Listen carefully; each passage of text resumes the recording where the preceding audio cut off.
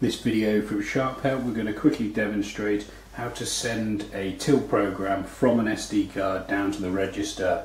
So the possible scenarios are that the machine's been wiped and you want to reprogram the machine from your SD card backup, or possibly that you've got multiple tills with the same programming and you've programmed till number 1 and you now want to program till number 2 from the SD card. So obviously this video presumes that you've got the SD card and that you saved the information onto the SD card previously. So you need to, having retrieved the SD card from your safe place where you've kept it, pop it into the SD card slot at the front of the machine, press mode 7 TLNS, and then we go to loading, and we are presuming that you want to send down all program.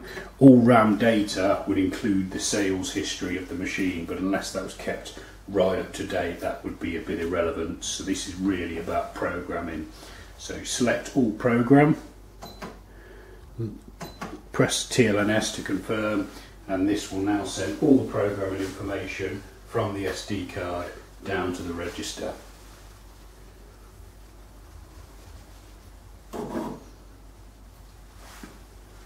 When it's done, escape cancel to confirm, and then you can, if you want to double check that it's worked, you can go into the programming mode and have a look possibly at your departments or your receipt header, which are obvious things that would indicate that the download's been successful.